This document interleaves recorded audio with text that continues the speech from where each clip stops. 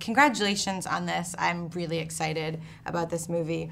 I think what I loved most is that I went into it and I did not look at the directors, the writers, the producers. I just went in and watched this movie that I really loved, and then went back and was like, oh my God, this is all women making this amazing movie.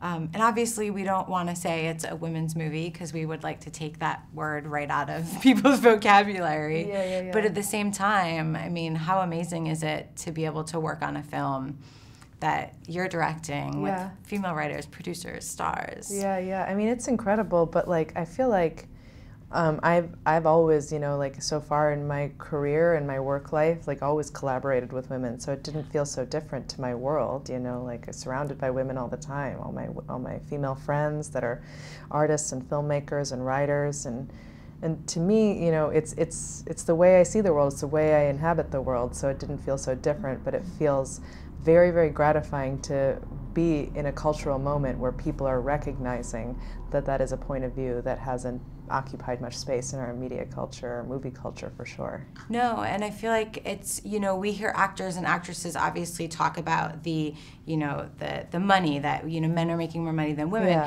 And I think we hear about it more because they're in the public eye, but it's happening everywhere. And the inequality for women in the workplace or saying that we can't have it all. And I think in this movie what you guys have done amazingly is you've showed every single type of woman, every single type of family. There's the ones that have the families, there's the ones that don't care if they have families. So how important was it for you to be a part of a project that showed all those different types of women as well? Oh, absolutely. I mean, definitely as it relates to the central triangle of women, Alicia's character, Sarah's character, and Anna Gunn's character, the choices they all made as it related to their personal lives was instrumental to the way their storylines kind of play out.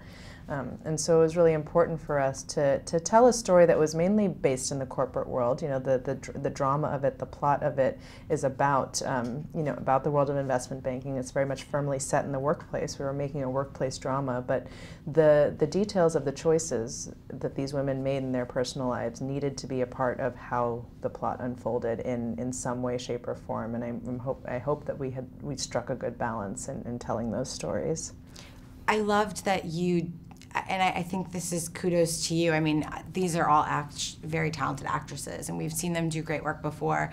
But I think it's kudos to you as a director that not only do you get a great story, but you also get a depth with these women that you feel for them and you relate to them, and you just get this sense of camaraderie with them almost, and you're rooting for each one of them, even if some of the choices they're making aren't ones you'd make. Right, aren't the most, you know, the most applause-worthy. That's for sure. Yeah, absolutely. I mean, I think that first of all, it's a credit to the actors themselves. I think that they gave you know, tremendously kind of honest performances and were present, you know, for every kind of square inch that they're on screen. But yeah, I mean, that was definitely something we were looking to do, was to find a way to find the truth and kind of the honesty in the performances in each individual character, despite the melodrama of the world.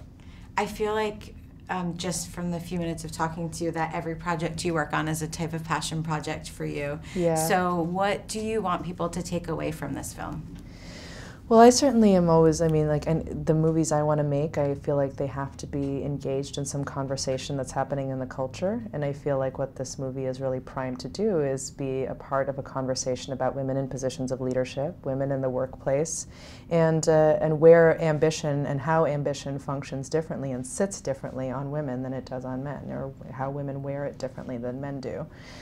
These are conversations that I think are really interesting to be having right now, as we're on the precipice of having potentially the first female president of this country. So I think that, yeah, it's a really exciting time to be putting this movie out in the world and attaching it to that conversation. Yeah, and thanks for making us start conversations. And I want to hang around with your friends, all you women doing great female things together. I'm coming to hang out with you guys. Thank you so much.